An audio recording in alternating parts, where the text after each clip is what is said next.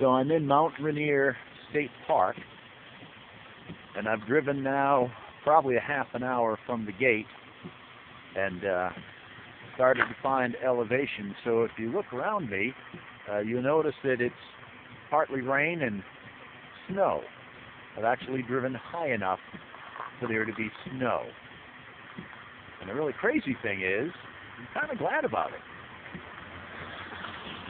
Pan around and you can see what I can see.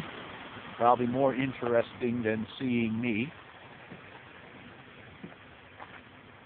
I think we're getting pretty close to the top of the mountain. I hope so, because I want to get out and walk. Anyway, we'll shoot some more video when we get some more stuff to see.